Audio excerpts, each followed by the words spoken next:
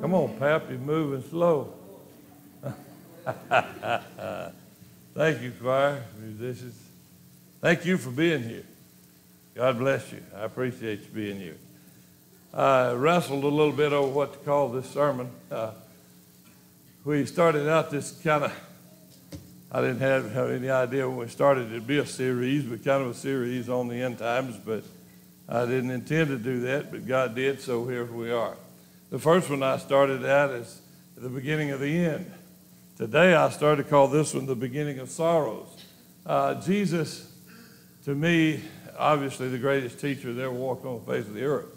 No doubt about it. But he was also the greatest prophet on the face of the earth. So I entitled it, What's Ahead? And who knows? Well, I know who knows. And you do too, if you think about it for a minute. This old world's tried hard to figure out what the world holds. And we've tried for centuries to find somebody that could tell us, you know, what's going on and what tomorrow's going to be. We got all kind of soothsayers and lies and liars all over the place today trying to tell us such things as that. But I can tell you one thing for certain that I know today. I know that there's one book, and only one book. You can read all the books on the end times. David was talking about big words, but on eschatology, all right? If you ever hear one of them big-time pastors, preachers talking about eschatology, it means the end times. But you can read all kind of books on the end times, and you can read them and think you know something, but really the only book that is proven for centuries that has never had one single thing proven wrong, and that is the Word of God.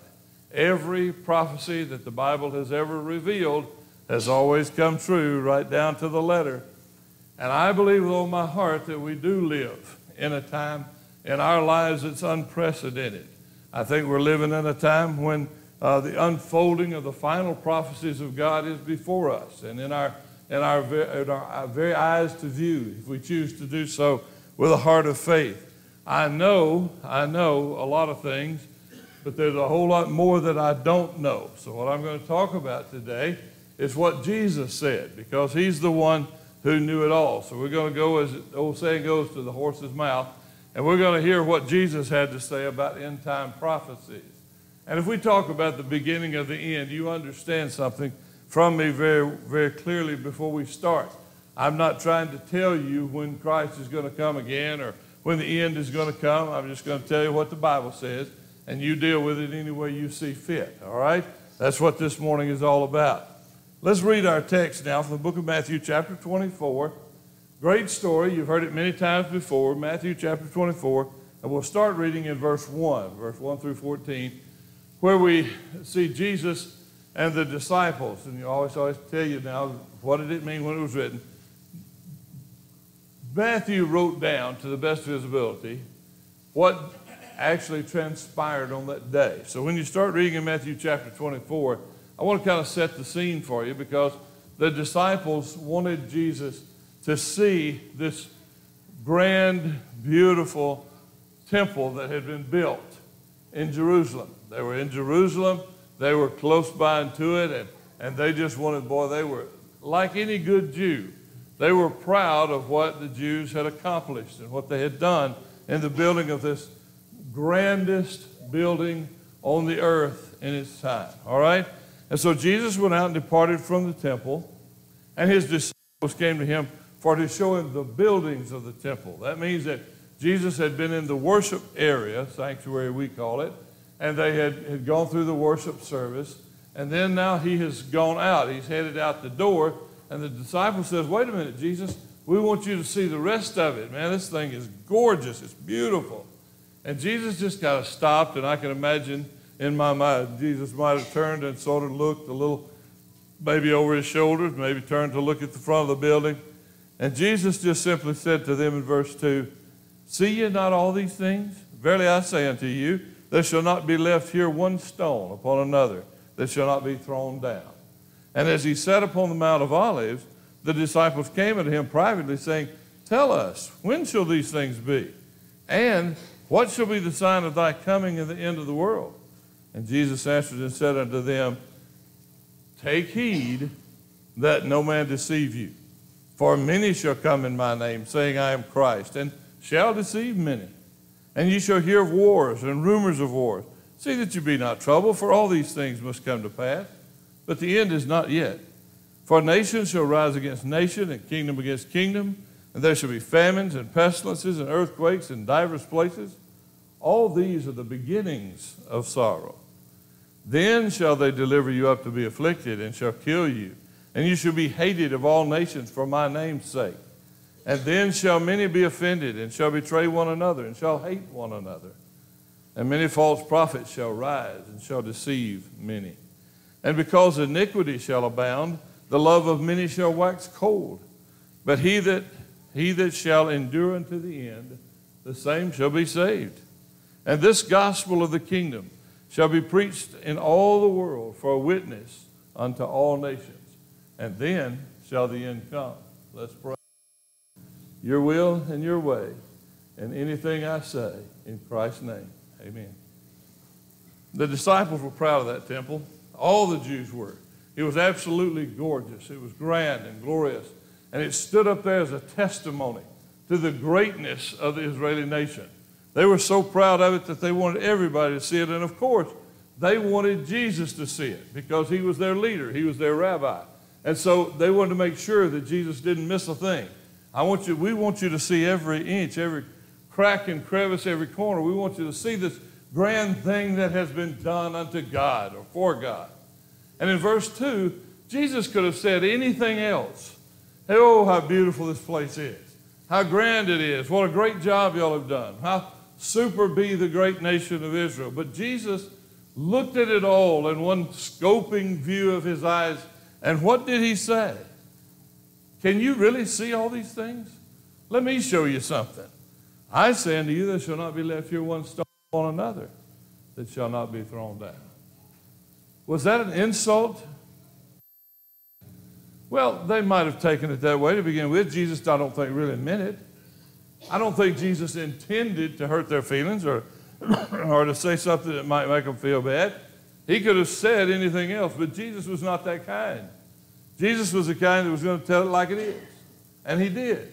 He told them straight up and straightforward. What is he trying to tell them? First of all, and you'll find that as we go through the scripture, don't put your faith and trust in a building, boys.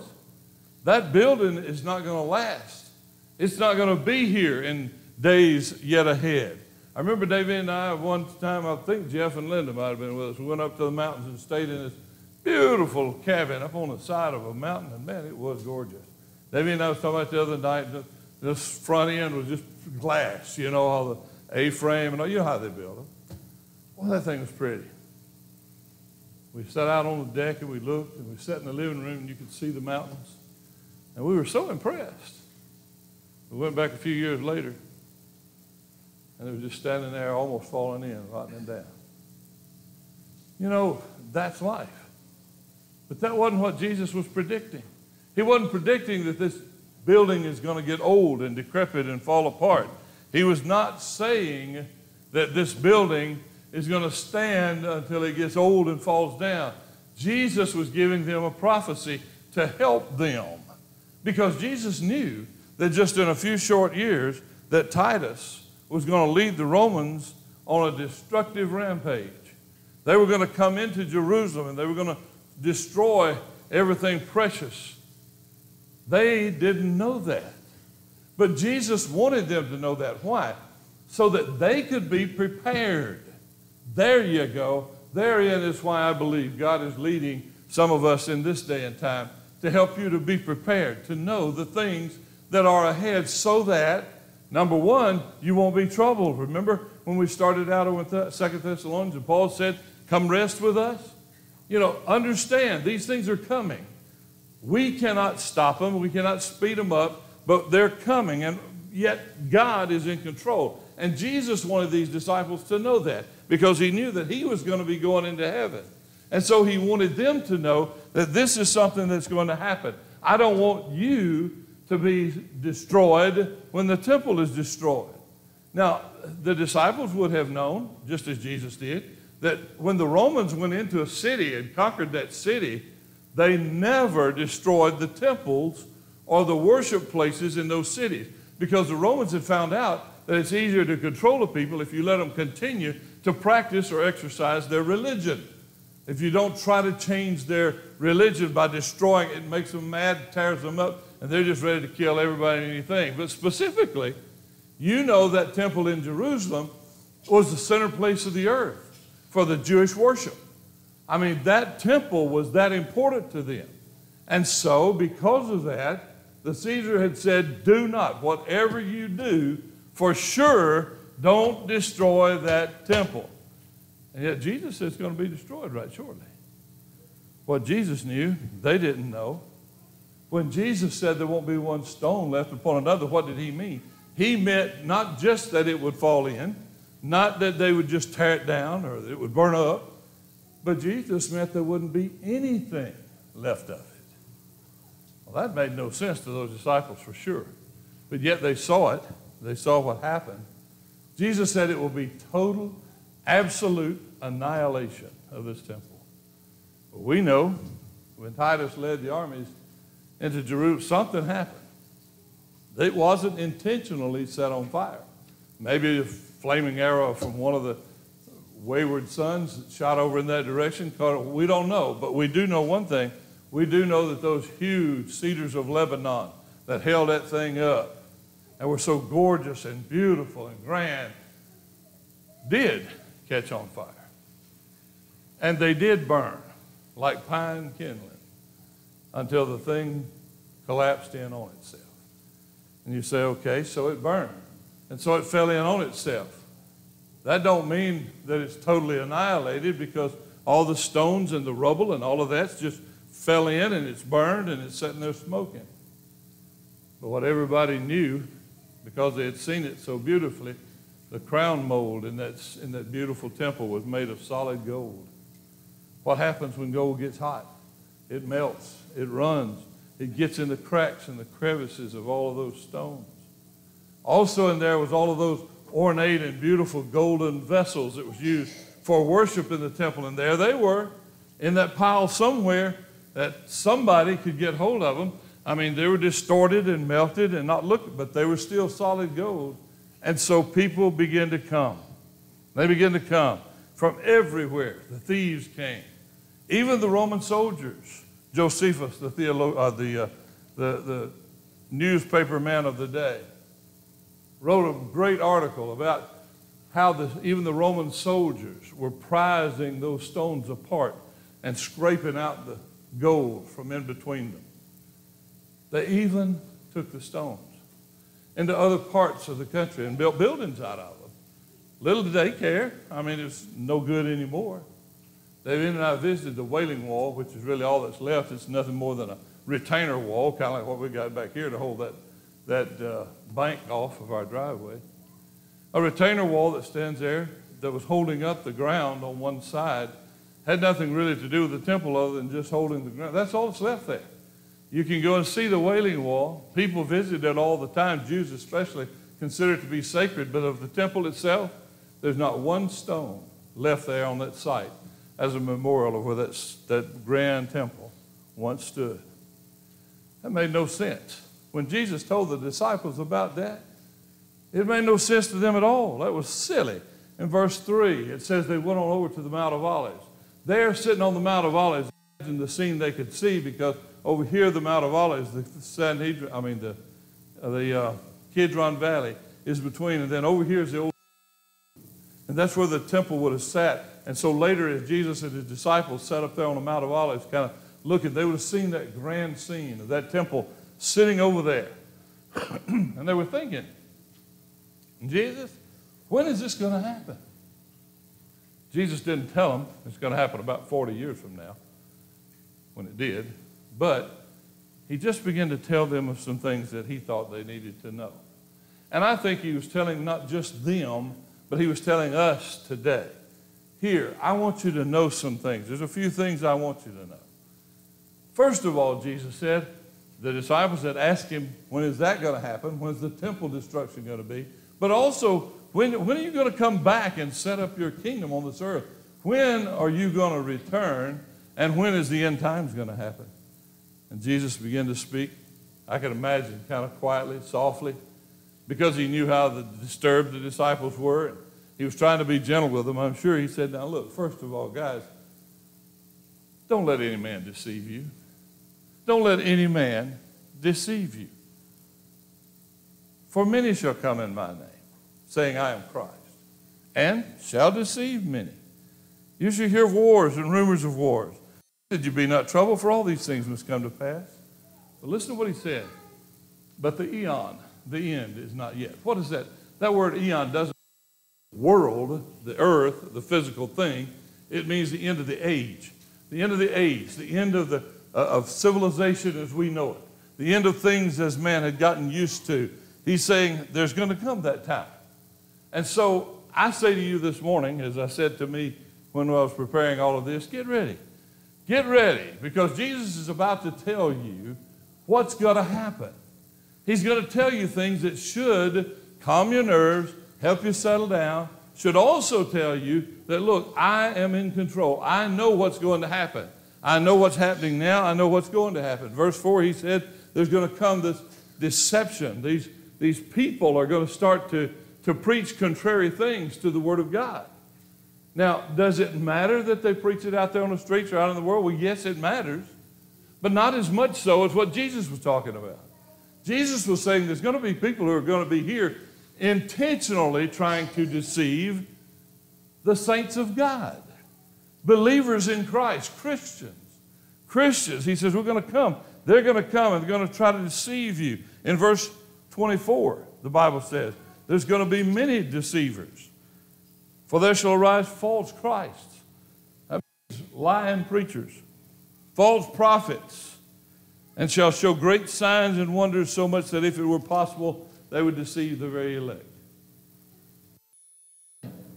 That when the time is coming toward, as we get closer and closer to the end of civilization, to the end of man as we know it, when we get closer and closer to the next coming of Jesus to this earth to set up his kingdom, as we get closer to it, there are going to be so many that are going to be wanting to get into the churches, into the places of worship, into the families of God that are worshiping, and try to deceive you.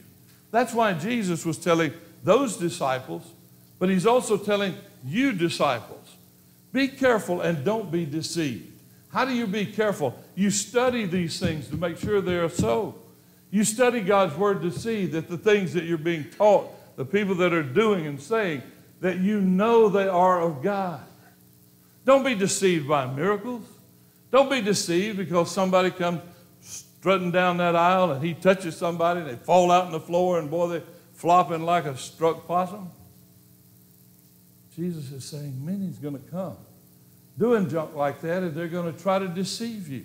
They're going to try to get you to believe that they are something special. What's that all about? It's about bringing glory to themselves.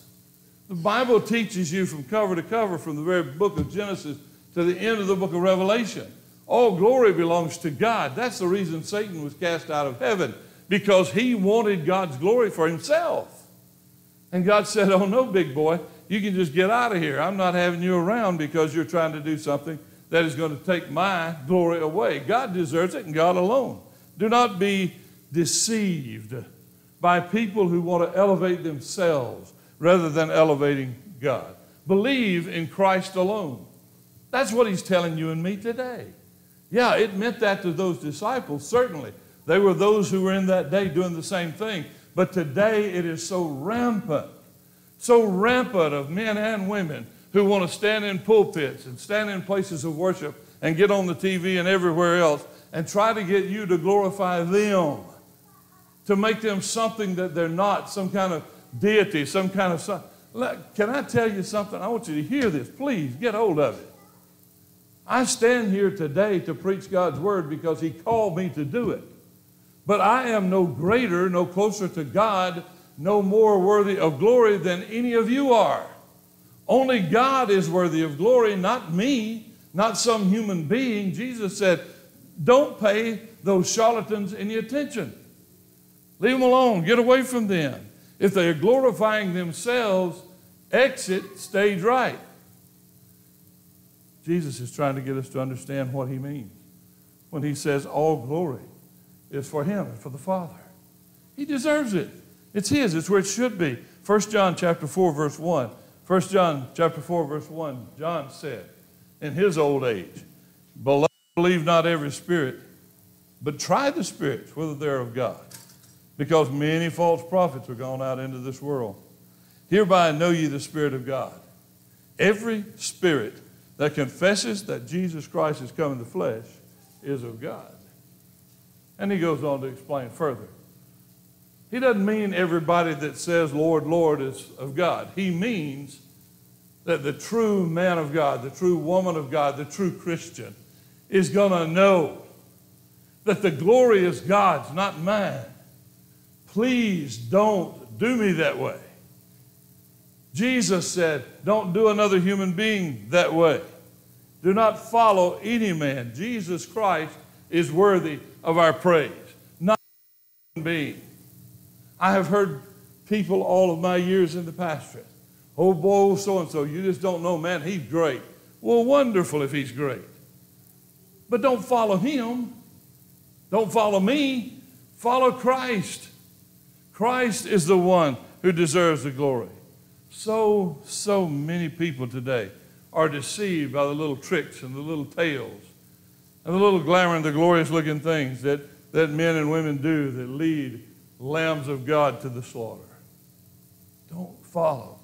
Don't follow. Jesus said that's the beginning of the end. He says those things are going to happen, and you'll see them more and more as we get closer to the end times. What else does he have to say? I'll try to move along. Verse 6. Verse 6 says, and you shall hear wars, rumors of wars. Be not troubled, these things yet come to pass, but the end is not yet. Man has always been at war. Man has never lived at peace with man since the time of Adam and Eve, and their son killed their own other son. So peace between human beings, Jesus, is not going to happen. There's always been wars on the earth somewhere going on and further on. And then he said, now listen to verse 7. Because to me, this is speaking just directly to our age. Verse 7, he said, for nation shall rise against nation, and kingdom against kingdom, and there shall be famines and pestilences and earthquakes in diverse places. Places where they've never been before. Listen to what Jesus said. The mark, a great mark of the nearing of the end times, is division among people. Every excuse you can think of to hate somebody, to dislike somebody. Divide yourself away from someone else. Hatred and division, Jesus said, will be a mark of the beginning of the end. But did you know there's been a lot of people over the years who have died in wars? But more than half of the people who have died in wars have died in wars since 1900. Does that tell you anything? Does that tell you that anything is intensifying? In Zechariah spoke in chapter 12 and verse 2. Behold, listen, talk about talking to us in America today. Behold, I will make Jerusalem a cup of trembling to all the people round about. when they shall be in the siege, both against Judah and against Jerusalem. And in that day will I make Jerusalem a burdensome stone for all people. All that burden themselves with it shall be cut in pieces, though all the people of the earth shall be gathered together against it. Why? I have looked at the television news and thought, why do so many people hate Jewish people? What have the Jewish people done to cause them to hate them so badly and want to kill them and get rid of them, wipe them off the face of the earth? Nothing but live. Nothing but exist. Nothing but wear the name of God. And I'm here to tell you, no human being will ever settle that issue until Jesus comes back again. Another sign, look verse 7. There'll be famines, pestilences, earthquakes. You know all of these things are happening every day all around us. Natural disasters, things that cause famines all over the earth. Millions are dying today because of natural disasters and because of hatred and wars. But the main reason for famine even in our world today is wars. Look at the Russian Vladimir Putin's invasion of Ukraine into literally a breadbasket of the world. Ukraine produces so much grain. China depends on Ukraine grain. Europe depends on Ukraine grain. Only the farmers here in America produce more grain per acre than the Ukrainians do. Putin wants to control that. Can you imagine the power he would have if he could control at any moment, say, I'm going to just cut off your grain? And certainly a nation would be brought to its knees. Imagine if you and I were to see him get in control. But look around you. There's more than that. Look at our own wonderful America. Look at how many agricultural acres have been consumed by subdivisions and by condominiums and by highways. And then just ask someone who knows and you'll find out that so many American agricultural acres are owned by the Red Army of China, controlled by China. Where are we? Put your ear to the ground and you'll hear. You'll hear the sounding footsteps of God as you hear the earth itself trembling from beneath. As earthquakes are happening in so many places. Up until just about 40 years ago, there had never even been an earthquake in Colorado. But now there's one almost every week. Earthquakes in Alabama, of all places, just 2 weeks ago. Oh, it wasn't that grand, but it was enough that the shaking of God on planet Earth is saying something to us. He's saying even the earth is nervous and trembling like a woman in travail and pain before childbirth when she's in labor. Even God's earth. Even God's earth. No spot on earth is immune. No spot on earth is immune. What is God saying?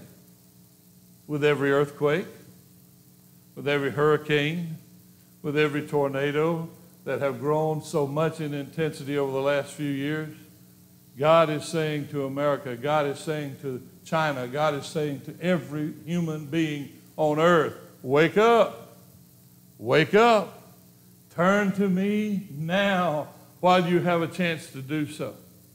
Turn to me now. All of these things must be, Jesus said. They will come, but they will come in greater intensity as we get nearer. Like when I was a child, I'd tape a piece of string and put a washer on the other end of that string and tape it to a pencil. And I'd just swing it around and it'd go wrap it around that pencil. What did it do when it wrapped around that pencil and it got closer and closer to the center? It got faster and faster. That's what's happening in our world today. These things that Jesus talked about are more intense and more frequent than ever before. Look at verse 9 of chapter 24 of Matthew. Then shall they deliver the afflicted, and shall kill you, and you shall be hated of all nations for my name's sake. In the last 100 years, people have been killed for the cause of Christ and in the name of Christ, that in all of the centuries that this earth has lived before. No, we haven't known that in America yet. But in Syria, in the Middle East, in places all around us, Christians are hated and executed. I watched the other day as one of our leaders in Congress stood and said, Hamas is not near the threat to America that Christianity is. You like that? Neither do I. Christians shall be hated like never before, the Bible says.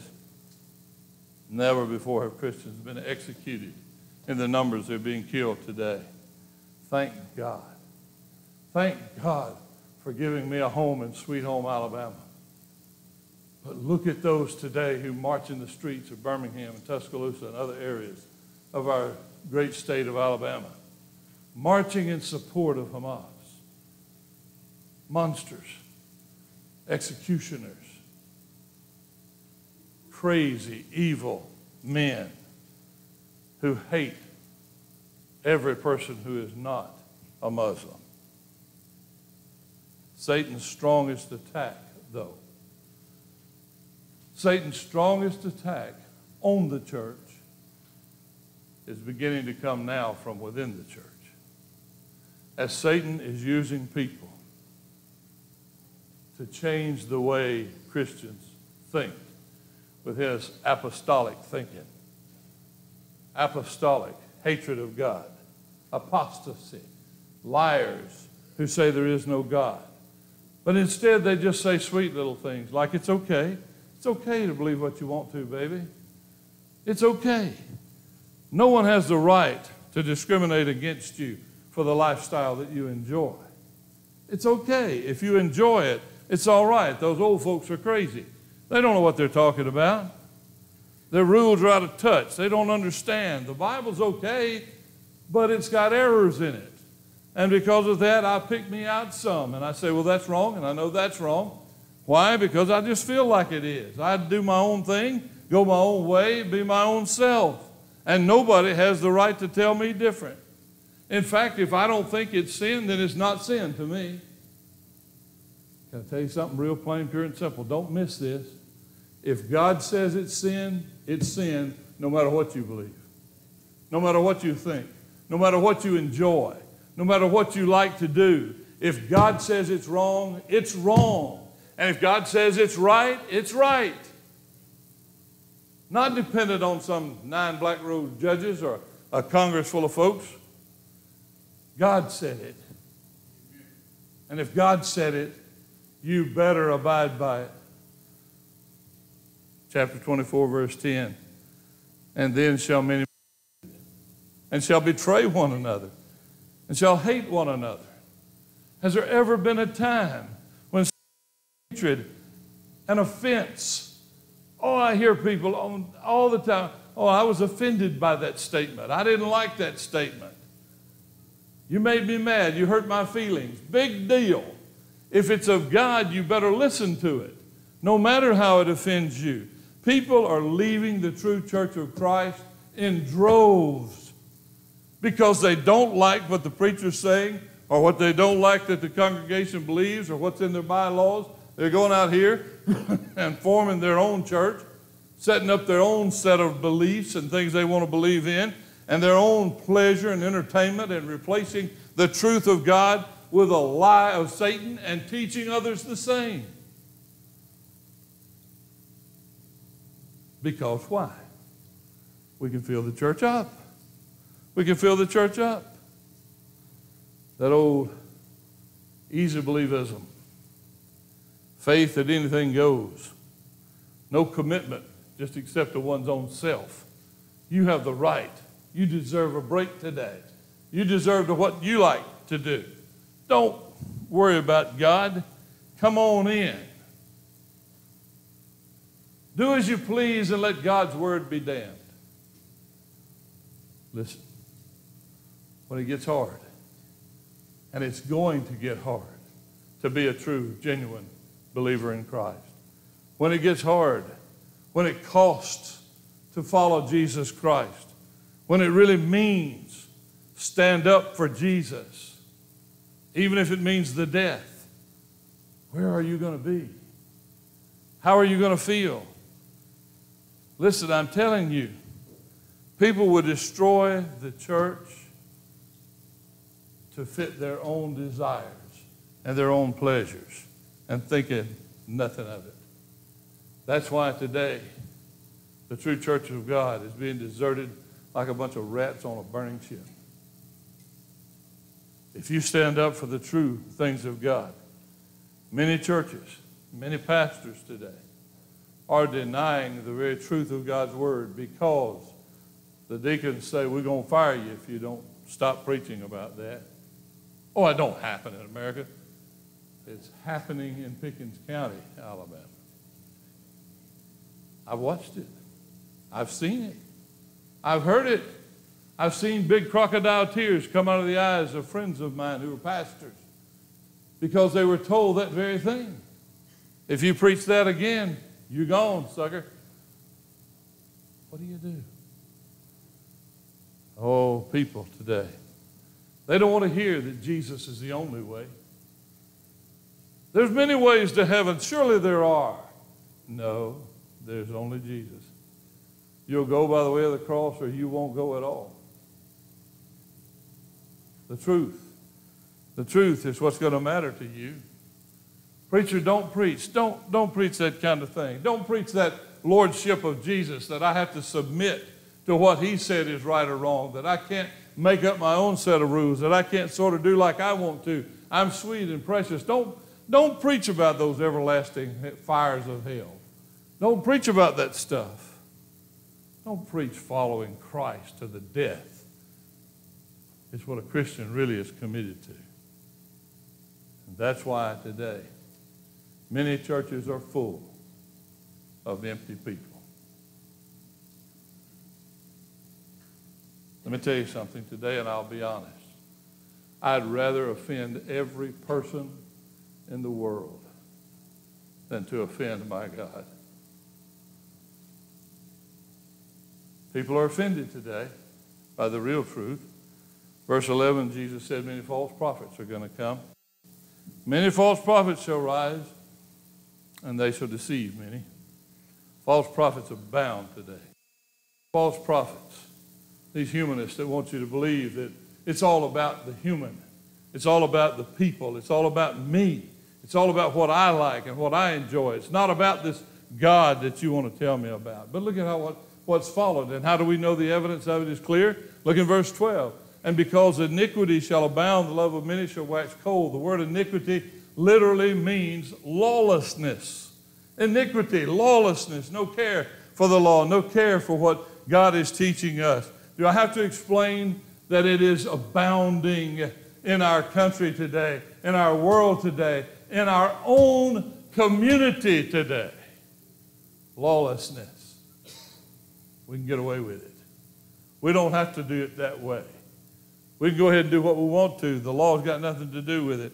The lie of hell. But never before have liberal judges and liberal lawyers controlled the justice system the way they control it today.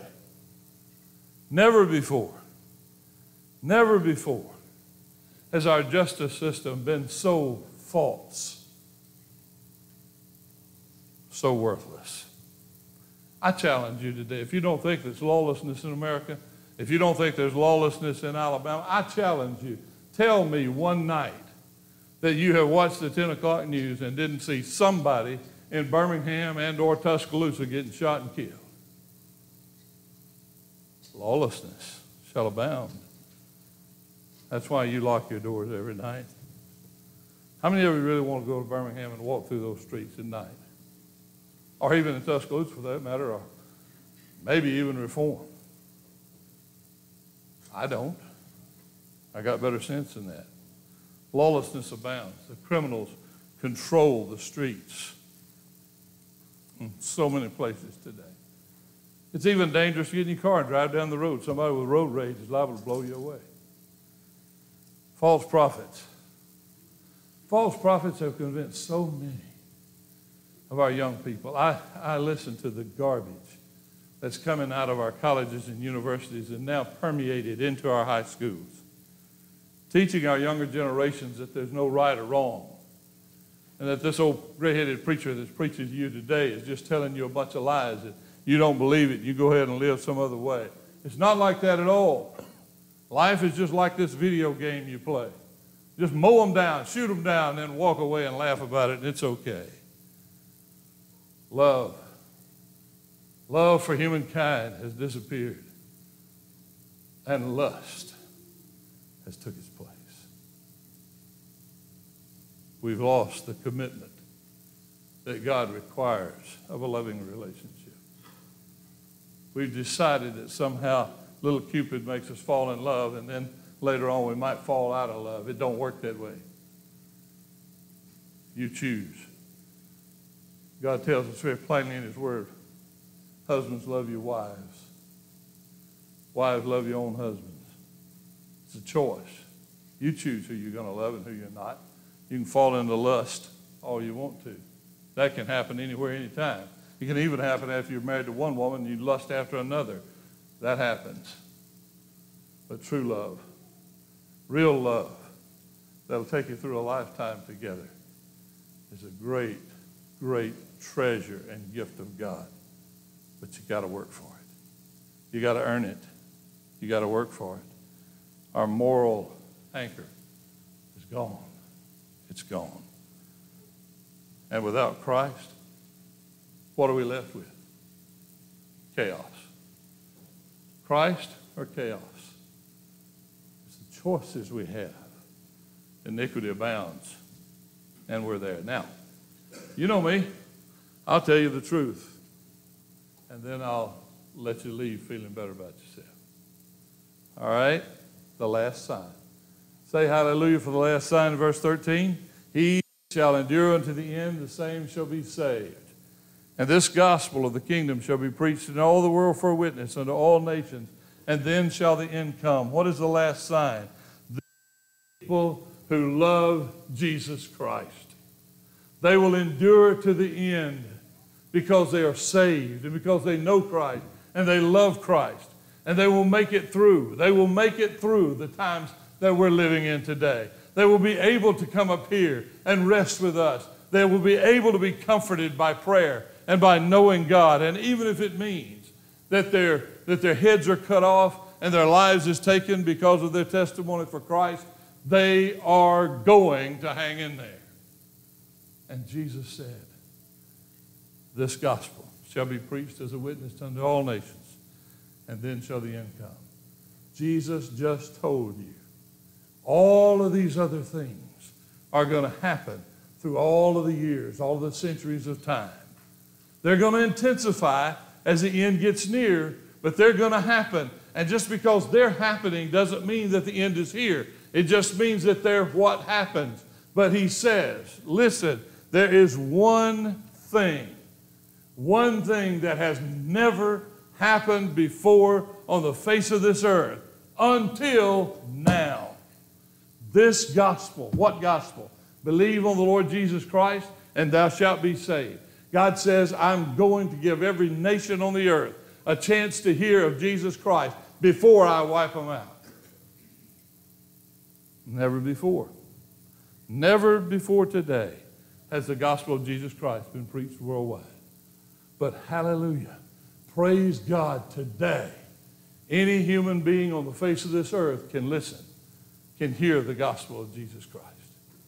Either by missionaries worldwide or by media of some sort. I'm so excited. I am.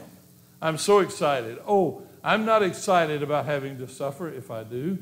I'm not excited about having to look at someone in the eye and hear them say to me, deny Christ or die, and say, I will not deny Christ no matter what. I'm not excited about that. I'm excited about the fact that I see and I know that whether it be by the rapture or whether it be through the door of death, I'm going to see Jesus soon.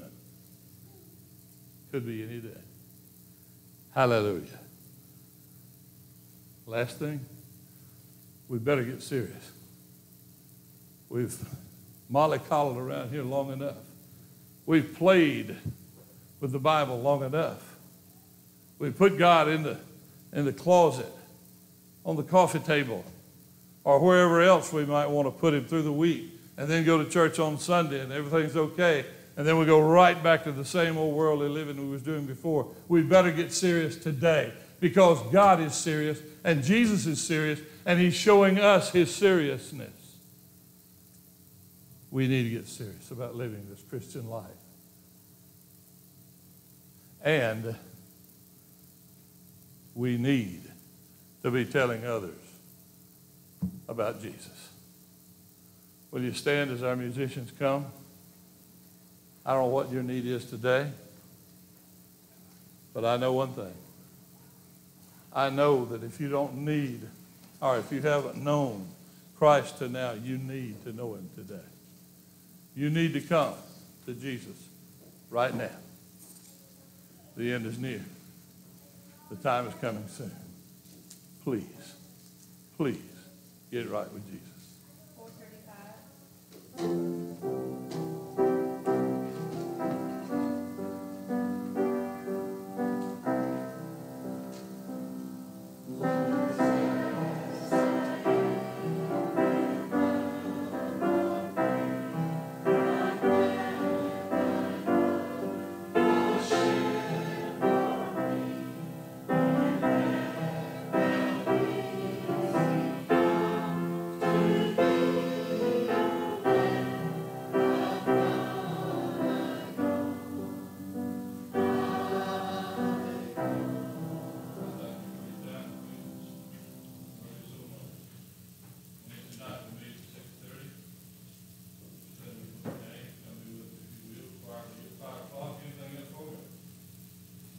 All hearts and peace of God say amen.